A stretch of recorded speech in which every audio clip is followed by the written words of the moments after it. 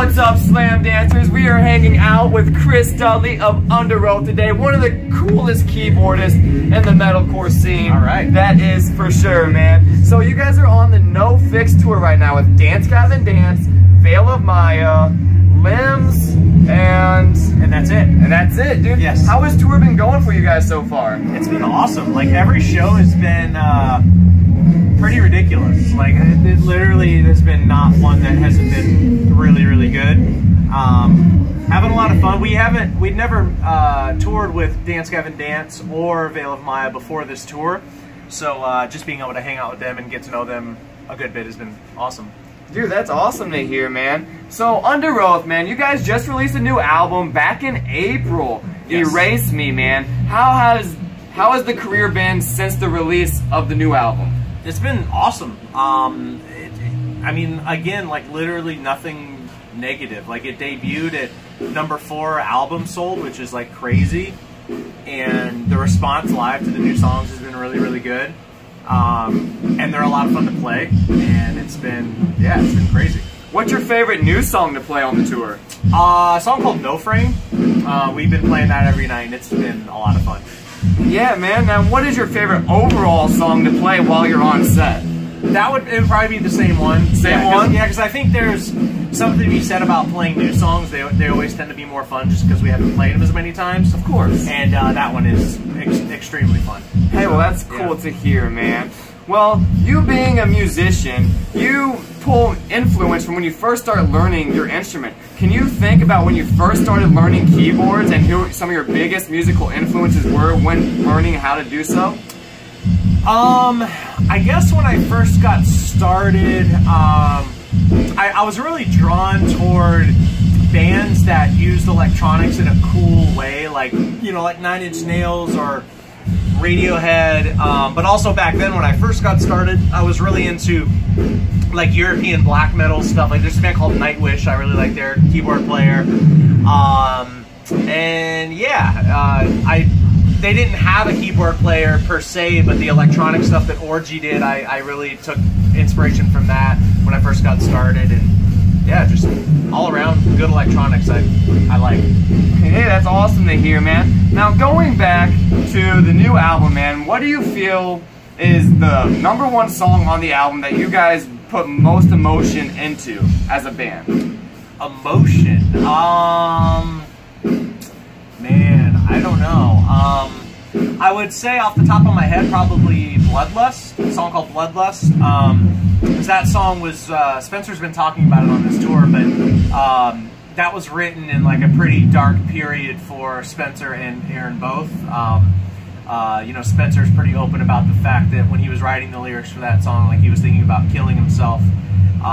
So it's pretty heavy in that regard. So there's a lot of emotion in that song in particular.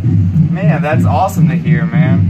But okay, so you guys released 2 music videos for the new album. Rapture and Under My Teeth, right? On My Teeth. On My Teeth. My bad, my bad. It's all the same. Yeah. So which is your favorite video between the 2? Which one was a little bit cooler than the other one? I will say I liked all the stuff with the dancers in the Rapture video. I like that a lot, but I will say I probably like the On My Teeth video more as a whole, if I had to say. Hey, that's cool to hear, man. Now, going back in time a little bit to 2006, you and Underoath and the Devil Wears Prada were 2 of the kings of this MySpace, metalcore, Christian, screamo world, man.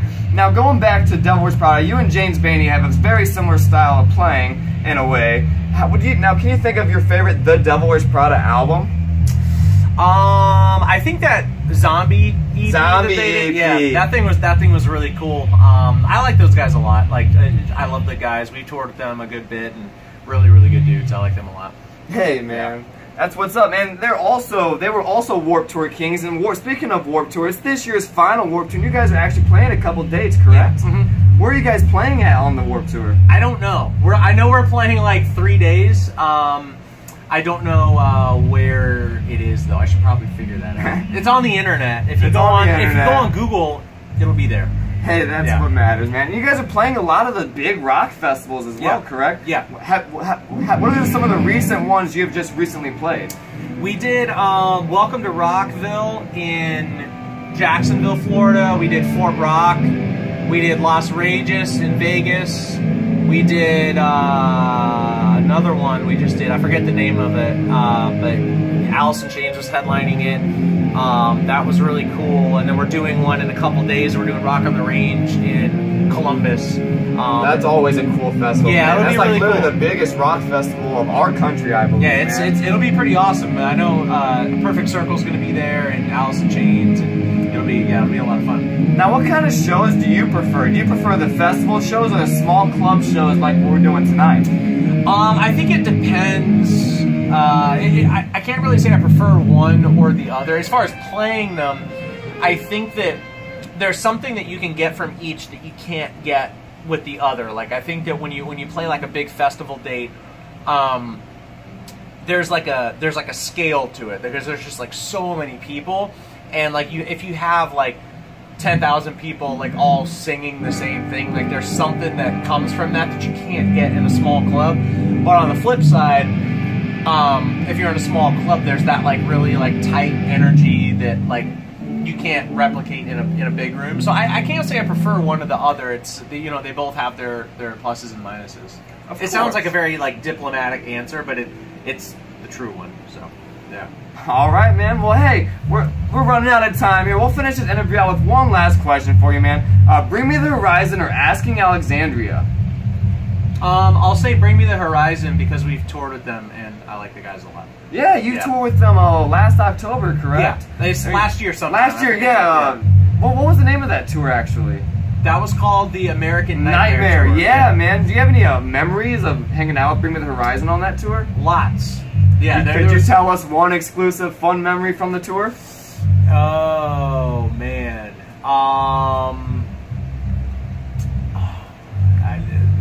There's so much. There was a night where they came on our bus and the whole night got really rowdy and it was super loud and very nobody was able to sleep because it was ridiculously loud. Lots of music, lots of hanging, lots of headbanging in the front lounge. It was a lot of fun. All right, man. Well, that's all from Chris Dudley of Underoath. Be sure to check out Underoath's new album, Erase Me, which is released under Fearless Records. And that's all we have. Is there anything else you'd like to promote to the viewers? Nope. I don't think so. All right, it looks like we covered it. And that is all we have, and we are out. Woo!